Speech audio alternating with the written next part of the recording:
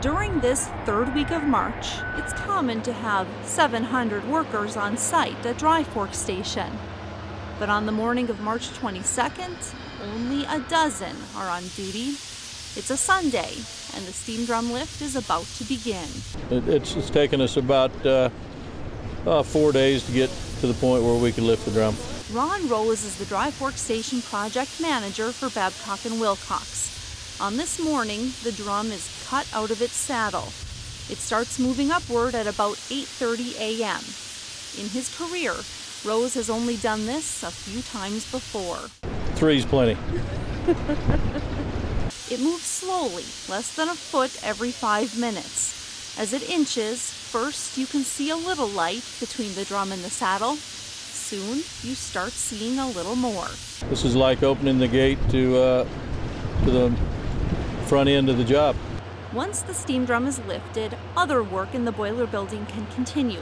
Steel work can go underneath the steam drum area. More duct work can go in that area too. Lifting the steam drum is a milestone. But before the steam drum even got off the ground, it hit a few milestones of its own. The drum was shipped from China in October.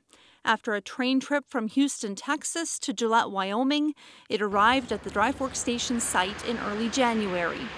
After their March meeting, Basin Electric's board of directors and generation staff traveled to the site to perform a tradition.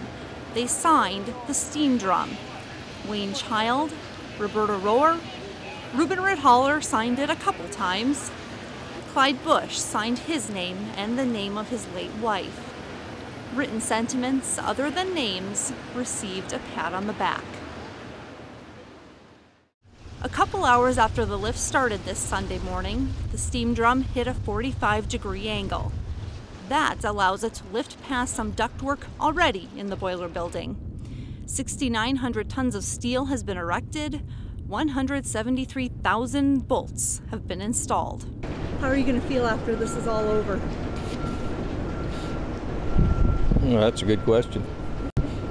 You know, we pushed to get here, and we've stayed on track, and we've had a lot of good people. This is certainly a relief. Yeah, it's a relief.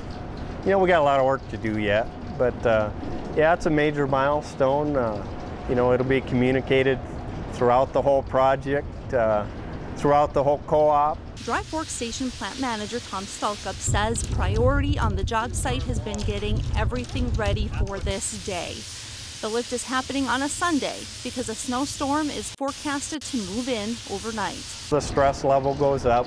That's every day that we lose to weather, you know, that's a delay in being able to put the drum up. The steam drum is lifted by a strand jack.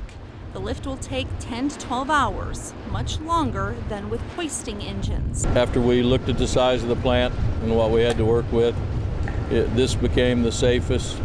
It became the easiest way for us to accomplish what we thought we wanted to do in the amount of time. Strand jacks are now being used all over the world. The strand jacks are controlled by a computer.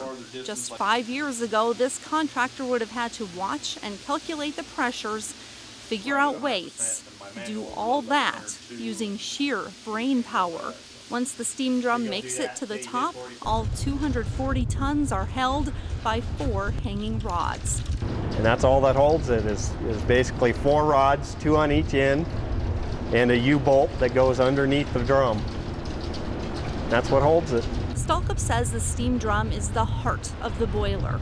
It's the first place steam is collected before it heads to the turbine and generator to make electricity. And making electricity is the Dry Fork Station's job once all the pieces are in place. Reason enough to get out ahead of the delays Mother Nature brings, in this case, on schedule. For Basin Electric, I'm Tracy Battenhausen.